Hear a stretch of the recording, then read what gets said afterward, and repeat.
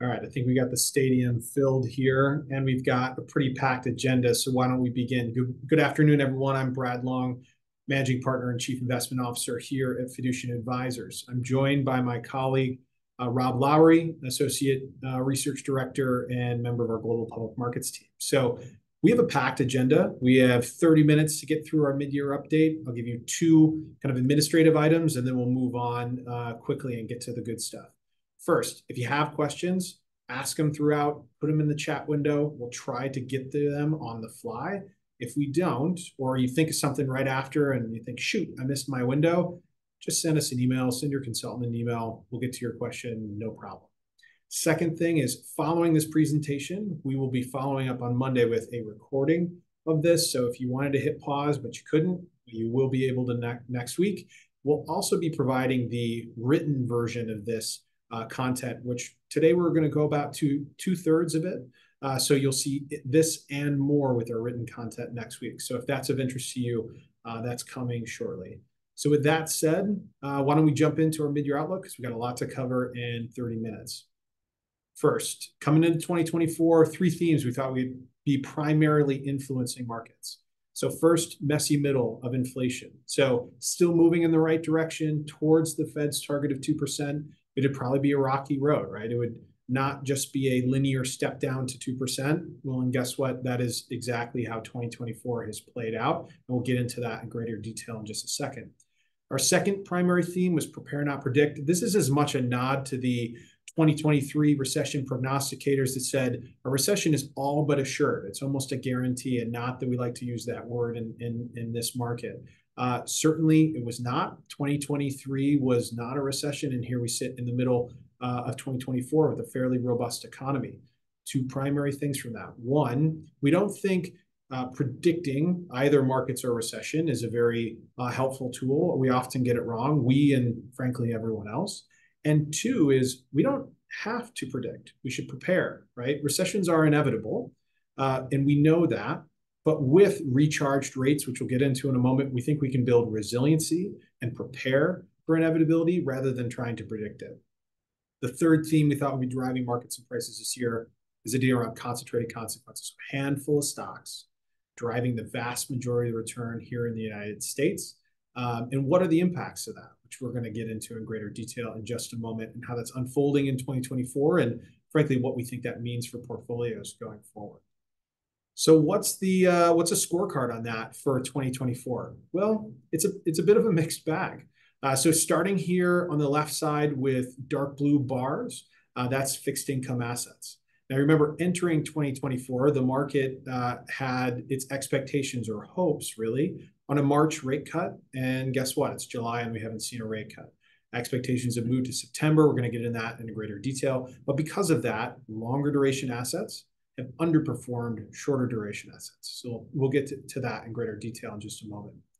Getting into the green middle of the page here, that Mount Everest looking bar chart in the middle that says 14%, that's large cap US stocks. That return is materially influenced by a small handful of securities that have done extraordinarily well. You call it things like NVIDIA up well over 100% year to date, driving that level of return. Now, if your eyes move a little bit to the right, you see that bar that says emerging markets at a piddly 7.5%. Frankly, if it was mid-year and you didn't have that bar to the left, 7.5 through mid-year would be a pretty successful rate of return, but it seems to pale in comparison to the concentration that we've seen here in the benefit in the US. And we're going to spend a lot of time on that in just a moment. And then as we move further right here, seeing real assets, some of those comments around inflation, commodities and hedge funds, which we'll actually get into in a little bit. So we're going to delve into a lot of these concepts, frankly, what's driving them, what it means for our portfolio, and why we should be allocating the way we're allocated today. We're going to start with a bit of an economic backdrop and give it a little bit of sense of where we sit today. Hey, Rob, you're on mute. If we zoom out on the overall economy, the US GDP grew 1.4% in the first quarter. So it's been pretty resilient so far year to date. It's a bit down from previous quarters. And the labor market continues to be strong as well. But there are signs of starting to show cracks and, things that are showing us warning signs. We've got PMIs moving below 50 for both manufacturing and services for the first time in over a year. That below 50 line indicating contraction for those areas. And then while the labor market is strong at 4.1% unemployment rate, it has ticked higher and it has moved above the 12-month moving average. Now, these indicators aren't perfectly predictable recession indicators by any means, and we're not trying to say that, but they have coincided with periods of economic weakness in the past. Additionally, we've seen the consumer start to show signs of slowing as well. Consumer spending is a bit down. Consumer delinquencies for credit cards and autos are up as well. And the leading economic indicator index is still trending negative year over year. Now, we're not trying to predict a recession by any means, and we saw that was pretty much impossible to do, and no one got it right in 2023. But we do acknowledge that there is uncertainty in the market and the economy, and that as we prepare for the inevitable recession whenever it may happen, we think building resiliency into the portfolio makes sense. If we think about inflation, Brad alluded to it a little bit at the beginning, but expectations of a March rate cut came off the table as inflation prints were above expectations for the first few months of the year. Since then, though, we've seen a bit rosier picture on the inflation front, continuing to trend down. The core PCE, the Fed's preferred measure of inflation, hit 2.6% in May of 2024, the lowest since March of 2021. If we look at the other market main indicator for inflation, core CPI, that sits at about 3.3% today, so a little bit higher than core PCE, and there's some differences between the two, but the shelter component of PCI, or core CPI, sorry, has really been a driver of that. And if we remove the shelter component, CPI sits at 1.8%, so below the Fed's target of 2%. And since July of last year, it's been ex-shelter, CPI ex-shelter has been below 2.5%. So we've made pretty good progress on the inflation front, and we think that opens the door for the Fed to cut in the future. And as Brad said, right, the market's now implying an 85% probability of a 25 basis point cut, their first cut in September. So it's important to think about, as we try to build portfolios and get a sense of where to go. I would say the first thing is there's a big difference between timing interest rates and having a view on their long-term direction. We're very much advocating the latter and not the former. And the way that we would do that is you can think about the crosshairs of economic growth and inflation, right? This XY axis. So Y-axis here, higher on that lens, you've got greater economic growth. Lower, the opposite. X-axis, inflation, higher, moving right. So what is the reaction function of the Fed in reaction to market conditions where you have, let's say, higher economic growth and decelerating inflation? Well, this would be what's called the soft landing, right? Where you get modest economic or modest cuts from the Fed. The economy continues to grow, full employment, but stable or modest inflation rate. So they would try to be moving back towards kind of a neutral rate, but cautious not to stir and reignite the animal spirits of inflation. Now, a hard landing, by contrast, would be bottom left here, where you get economic weakness, unemployment rising, and you get decelerating inflation. That's where the adage of the Fed increases interest rates on an escalator and decreases them on an elevator, right? They're bigger cuts in support of one of their dual mandates, which is full employment. So that's where you'd see a much more aggressive move from the Fed. Now, bottom right is where the Fed does not want to be, where you get accelerating inflation and economic weakness. That would be stagflation. Hopefully not a scenario we have to deal with in a material way. But the Fed in recent history has tended to show a preference towards labor over prices, meaning people and employment. And so even in that type of environment where you have higher inflation but economic weakness, there's a chance that either the Fed could hold or even cut modestly. Now, the only scenario we see that the Fed really kind of gets back on the rate hike horse is if you get material economic growth. I promise we do pay the power bill, but that's just what you get material economic growth and accelerating inflation. Then the Fed really does have to kind of step on the economic brakes, slow inflation, and try to really slow down the economy. And so, as you can see, there's a lot of paths potentially lower and only a few paths higher. That is a pretty important inference on the potential for asset classes and outcomes.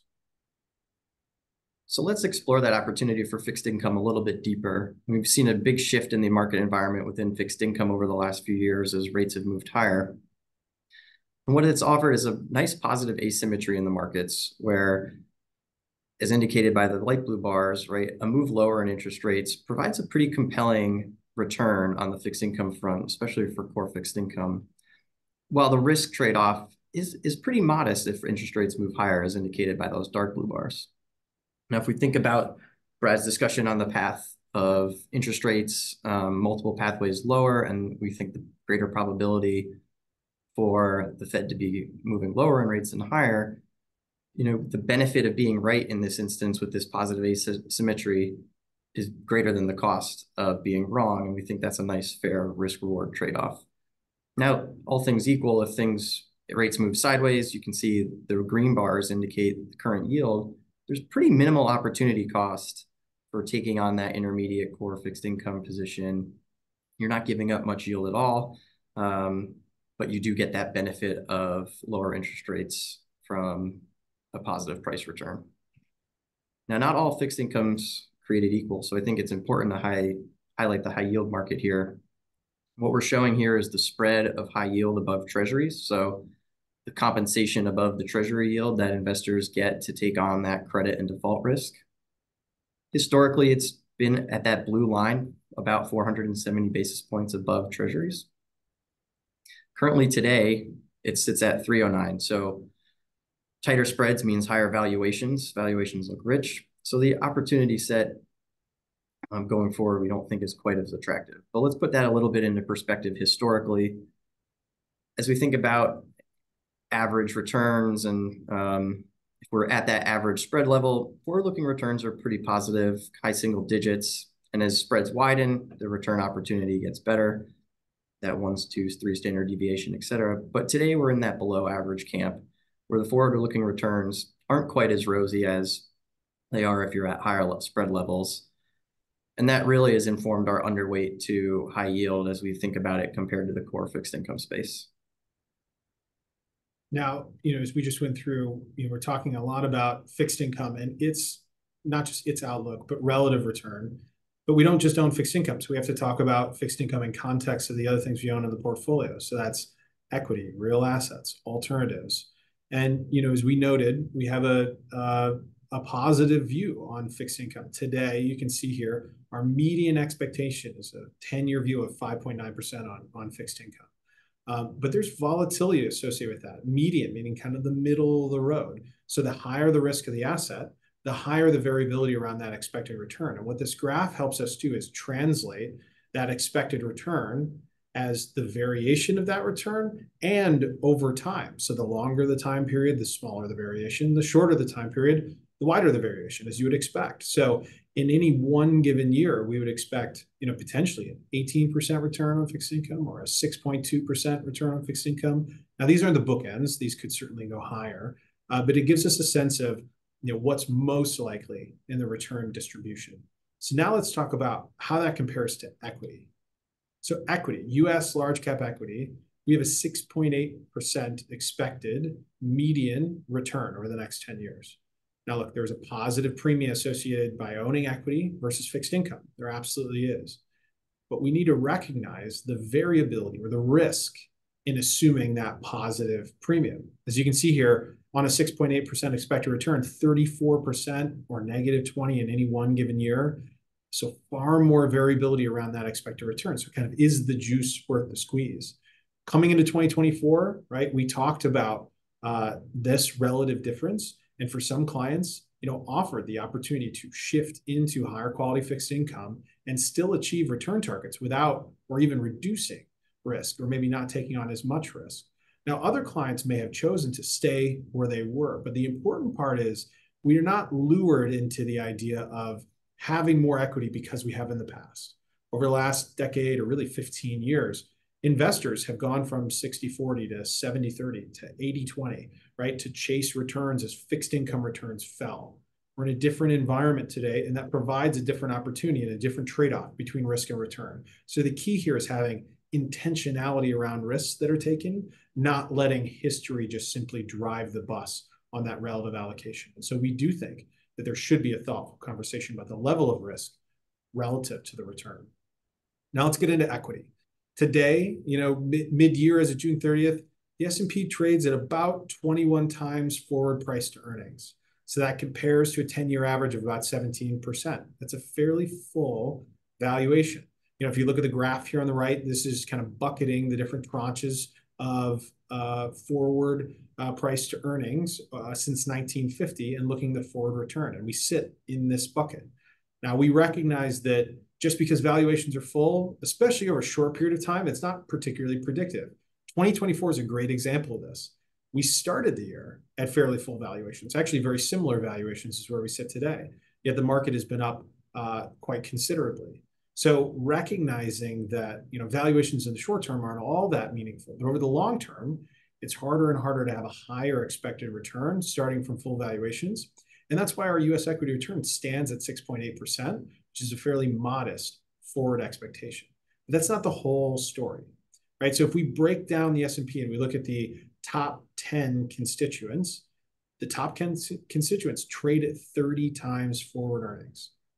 That's a pretty material number. Now, their 10-year average is 20 times forward, and that's rightfully so. These have been businesses that have grown revenue and grown earnings at a more material rate than many of their cohorts in the S&P, and so they command a higher price. But 30 times is a very full valuation.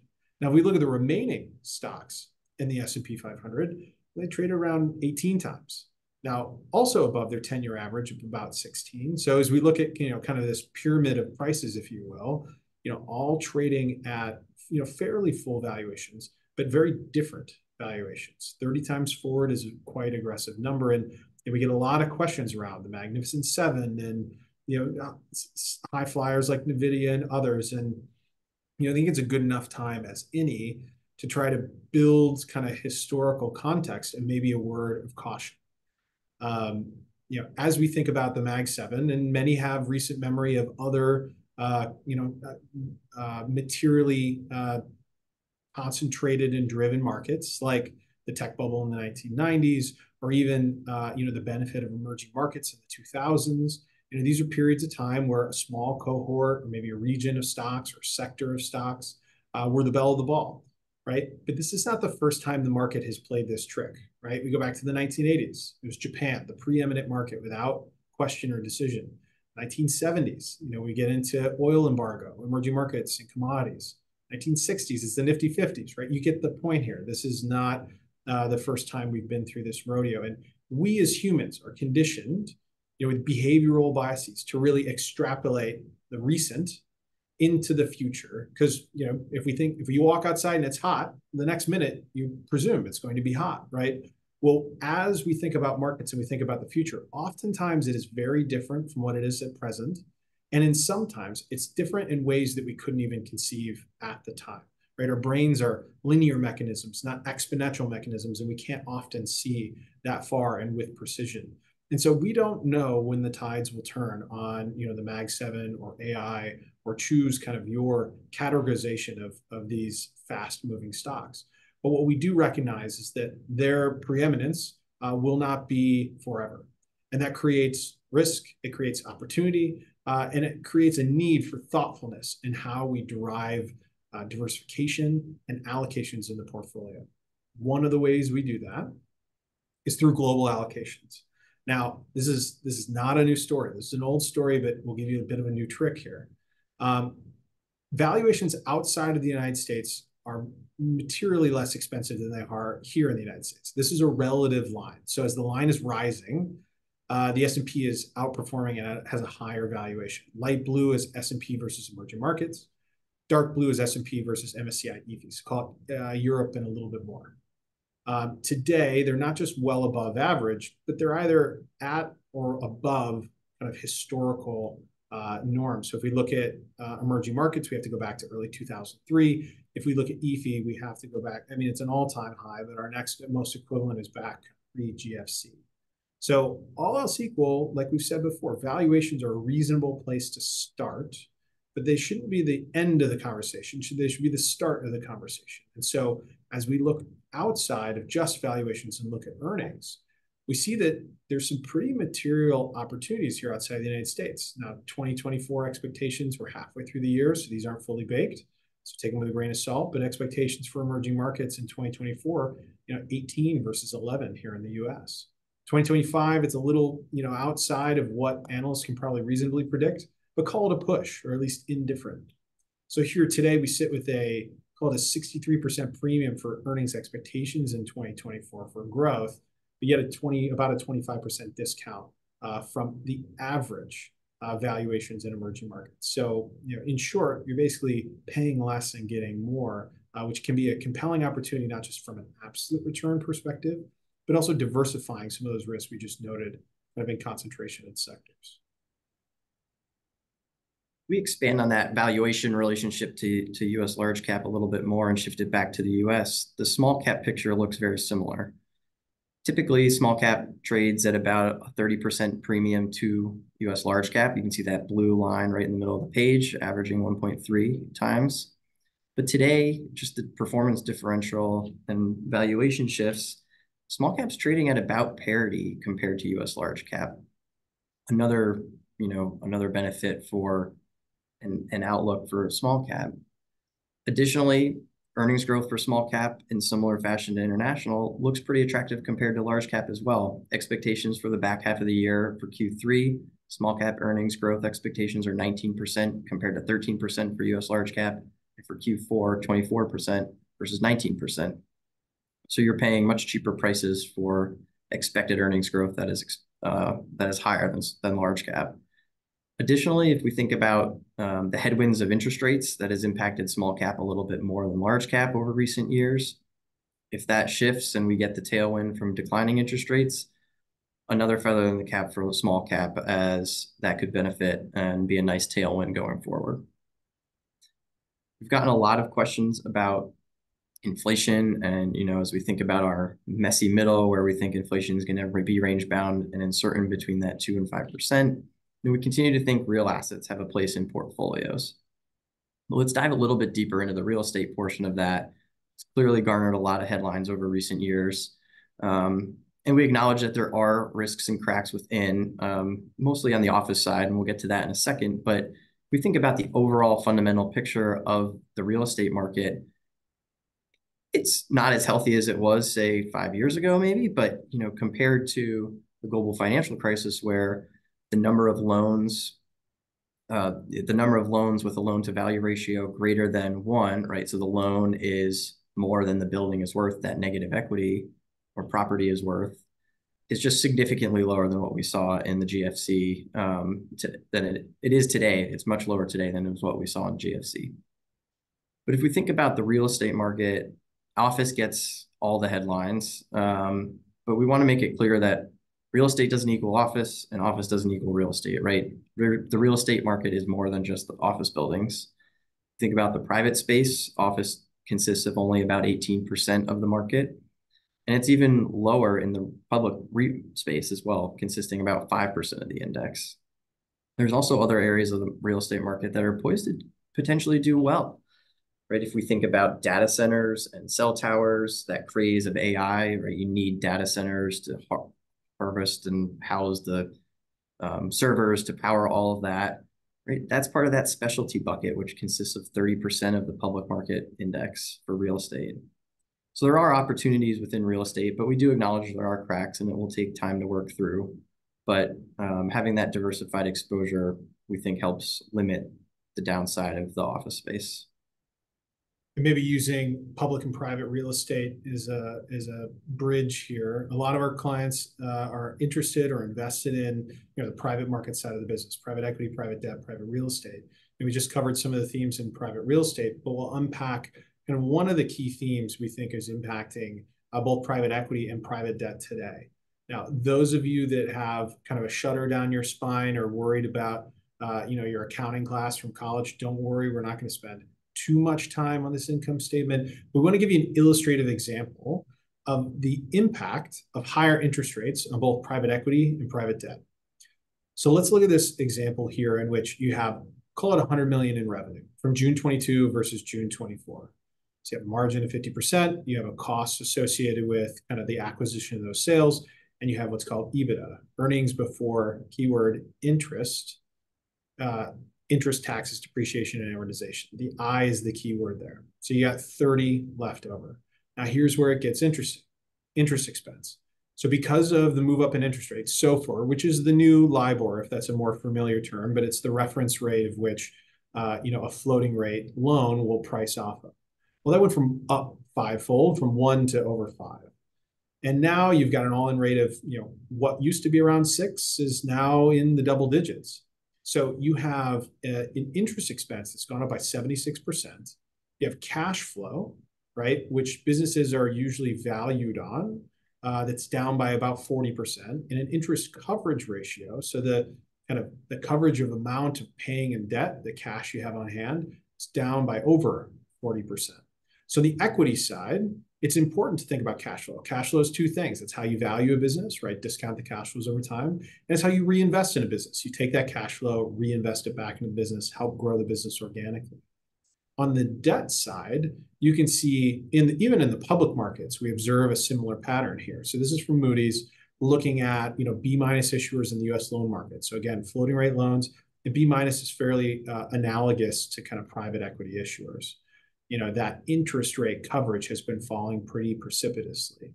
Now, for private debt allocators out there, there's been a bit of a love fest for private debt over the last few years, a lot of money moving in that direction. In some instances, that's very much warranted.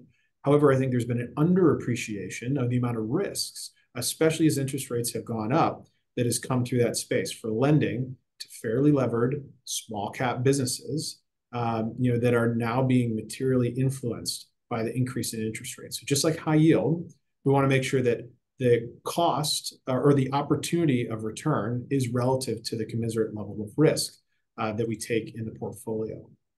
Now, it wouldn't be a 2024 mid-year outlook if we didn't talk about the election, which we'll round out here. And then I know we had some questions come through and we'll try to get to in time. We do want to talk about the election. We've written on this. We'll try to get it to quickly, and we'll hit two things: the election's impact on the market and the market's impact on the election. First, elections are about promises, not about policies. So post-November, the dust settles. We can talk about who's elected, the impact on tax and on international trade and potentially new laws. But what is said in a stump sheet does not often make it into policy, right? So we need to discount that a little bit. But let's just do the raw numbers on election years. So since 1926, in general election years, markets are up 11.5%. If we stop right there, that's a pretty good number. Now, if you compare it to non-election years, that's a 12.4% return. So those naysayers that say, hey, election years are going to be tough, they're going to tell you the underperformance. But if you give me 11.5, I'd be happy all day. Now, if we look at just the percentage of positive returns in election years, again, a 4-year cycle, 84% of the time we have returns above zero. That's a good number. Now, that's even better than non-election years, which is about 70%. And in 60% of those election years, the S&P was up more than 10%, right? So just because it's an election year does not have an immediate inference on markets. Now, the opposite, markets and elections, there actually is a pretty interesting inference there. So since 1932, there's been 16 re-elections, 6 of which had a recession in the previous 2 years, 10 of which did not. So of the 10 sitting presidents seeking re-election that did not have a recession, 9 were re-elected. Of the 6 that were seeking re-election and a recession did occur, only 1 was re-elected. So the market and the economy ends up telling us more about elections than elections end up telling us about the market. Now, that's not to say elections aren't important. We understand they are. They're an important driver of policy and things well beyond the economy and other social issues. But when it comes to a trading pattern, just because we're in a 4-year election cycle, we don't think that that's particularly robust. We realize we're close on time, so I think we have one question we're going to try to get to here. So we have some strategists have argued that small caps today are lower in quality, fewer profitable companies, higher leverage levels, as this continues on, and limited IPOs. How does that impact your overall small cap return analysis? That's exactly right, and that is a great question. About a third of the small cap index today is actually unprofitable. So it is, companies that do not have positive earnings. In spite of that, the lower quality of the index today, what we're just simply looking at when we're talking about the beta of the index, is it still, in spite of that, is still attractive. Now, within that, we would very much advocate for being an active investor in small cap. For a whole host of reasons, most of which we don't have the time to delve into here. But one of them being what the question was asked is exactly right, is that the index itself is lower quality today. So even with that foundation of being lower quality, it's still attractive. And then beyond that, we think there's an opportunity to outperform and frankly, thoughtfully manage that risk through active management. Now, I know we're right up on time. We want to respect your time and appreciate that it's a very valuable asset. So we want to thank you for your attention and time here. If you have any questions that we didn't get to, please feel free to follow up or with your consultant. You can also see a portion of our website, the Insights section. We'll be posting these materials. And again, we thank you so much for joining us. Have a great rest of your day.